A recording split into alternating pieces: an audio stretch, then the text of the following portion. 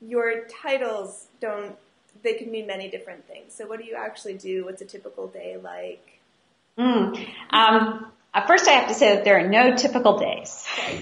There are lots of things going on. It's a very exciting place to be because every day is very different, and also you have to be able to just do a lot of things, as the situation arises. I started a summer reading program, so the learners have been online with me all summer. We have a summer reading book, and we're blogging with an author. We're reading Trouble Don't Last by Shelley Pearsall, and she's blogging with us.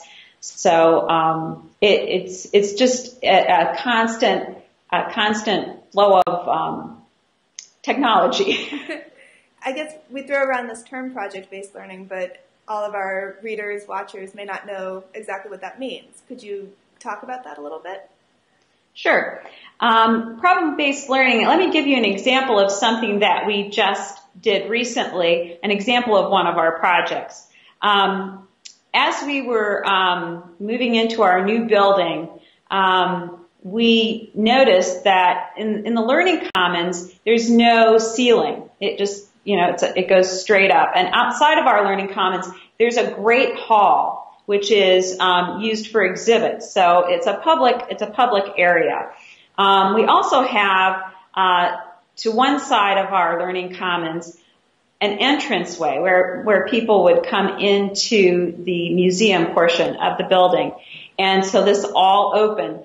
And what we discovered as the kids were coming to visit was that there was a lot of noise in the Great Hall and in the entranceway that filtered down into the Learning Commons.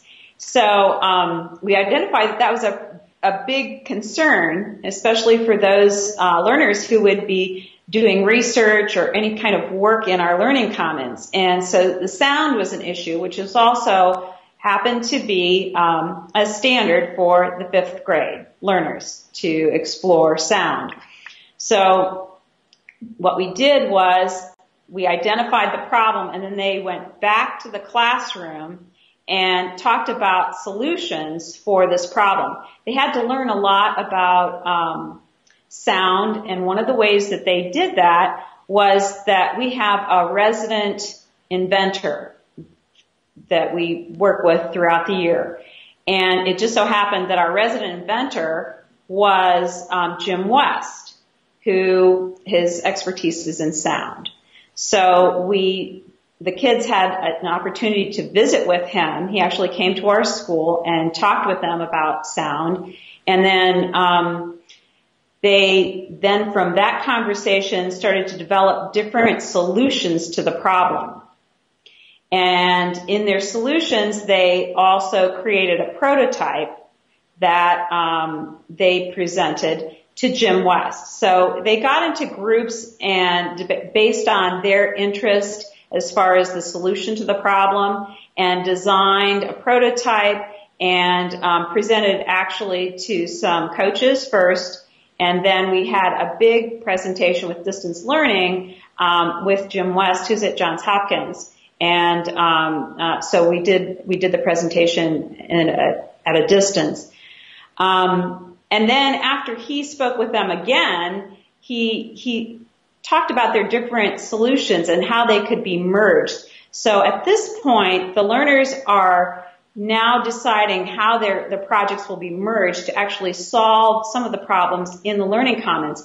And I think one of the interesting things that some of the kids discovered was that if we put a waterfall sound in the Learning Commons, they would build like a waterfall picture on wood that would actually reduce the sound. One of the challenges that I always find teachers ask me about is I'd love to do more project-based learning, but my students are being evaluated based on these strict tests. How do you handle that issue? Well, we're not taking all of the same tests, but I will tell you that we're extremely proud. We just got our state test scores back, and we're one of the top in the district, and we did beautifully. So we're very excited. The scores actually are higher than we were expecting. So apparently the problem-based learning worked really well for us and, in fact, probably boosted our scores as opposed to having them drop. So we're constantly learning. We're lifelong learners, just as the learners are. And we really have enjoyed learning all of these new things and keeping up with the kids. And for me, it's been the virtual classroom. I just really enjoy talking with the kids virtually and meeting them. I think it's made a huge difference in their learning environment to have me available after school hours answering questions so that they're not frustrated or caught not doing something because they didn't know what to do. I can send them a quick link. They can find something. So I think technology has actually made our school learning process deeper.